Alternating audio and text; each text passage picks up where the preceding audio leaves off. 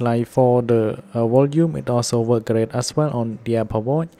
And if you want to watch it in like full screen, just double tap, and now it bring it into full screen mode. It is very awesome.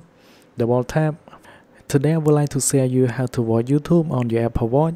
As you may know, when you bought your Apple Watch from Apple, Apple does not allow you to basically watch video on Apple Watch, especially from YouTube.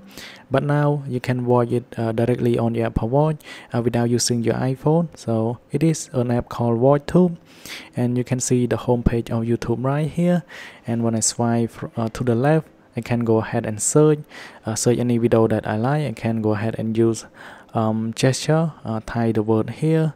So let's say I'm gonna type iPhone, and now we're gonna click on done and search, and let's go into iPhone 13 Pro Max, and then it will appear all of the search result from YouTube.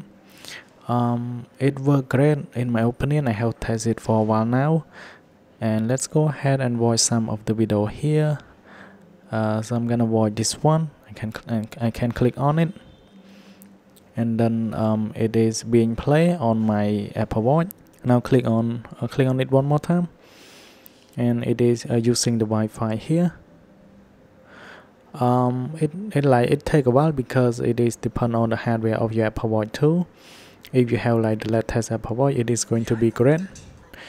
And then for the volume, it also works great as well on the Apple Watch. And if you want to watch it in like full screen, just double tap, and now it bring it into full screen mode. It is very awesome.